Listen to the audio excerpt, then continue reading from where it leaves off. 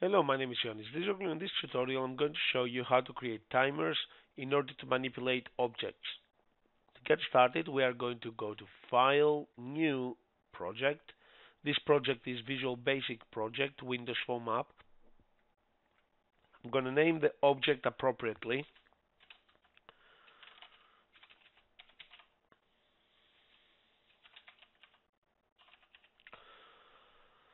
By time control, I'm just going to put one label, one button. Actually, in fact, I'm going to put two buttons,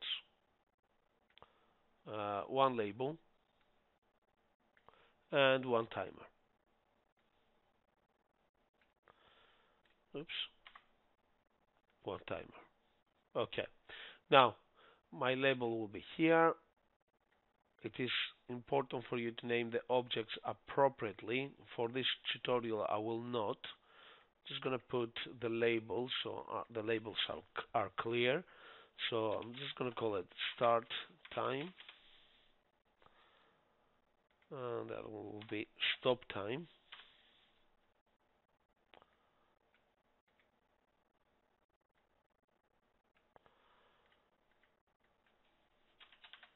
Stop time.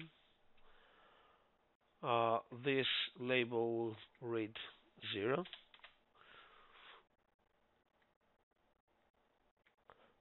And my timer is called timer 1. That's good. It's important for me to know. The interval, I'm going to set it to 1000 milliseconds. 1000 milliseconds is equals to 1 second. For a minute, you will put 60,000 milliseconds. And for an hour, you will put 3,600,000 milliseconds. Okay. I'm just going to double click on the start time, and I'm just going to put here timer 1 dot start. For the stop the time, I'm just going to put here timer 1 dot stop. So this is how I'm going to control the time. I'm going to go to the timer now. I'm going to double click on the timer. I'm going to say to the timer every tick. So every time the timer ticks, which means that every time the timer reaches to its interval, which is 1000 milliseconds in this case, it will tick and it will repeat the same procedures. So I'm just going to put here label 1. Oops. Label 1 dot text is plus. Oops. Label 1 dot text is plus equals to 1. This will increase the label interval by 1 every time the time ticks, so every second. And because it's seconds, I'm going to create an if statement here. If label 1 dot text is greater than 60, let's see, is greater than 59. Sorry, I want my label 1 dot text to be equals to 0. Okay.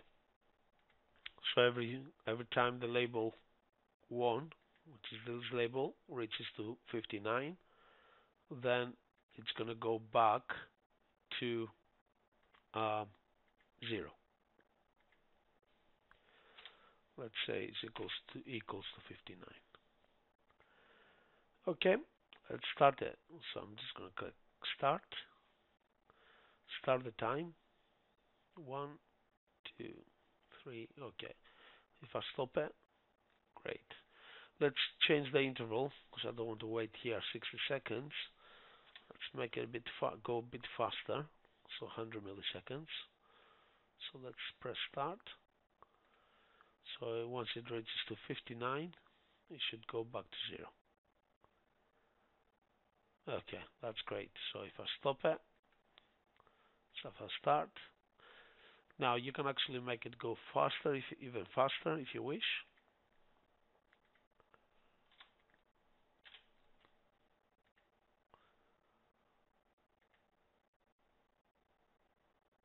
If I stop, if I start, stop, start, stop. Okay. This is how you add in a timer on in Visual Basics and how to control the timer. Like I said before, I'm just going to put some labels here for your information. If you would like to create a clock, an electronic clock, for the minutes, you're going to put 60,000, so 60,000 milliseconds, and for the hour, it's going to be 3,600,000 milliseconds for the hour. And for the seconds, like I said before, it's going to be 1,000.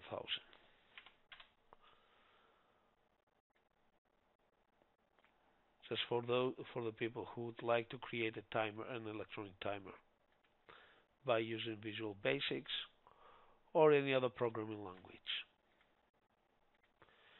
Okay, I hope you learned something new today. Thank you very much for watching. Bye.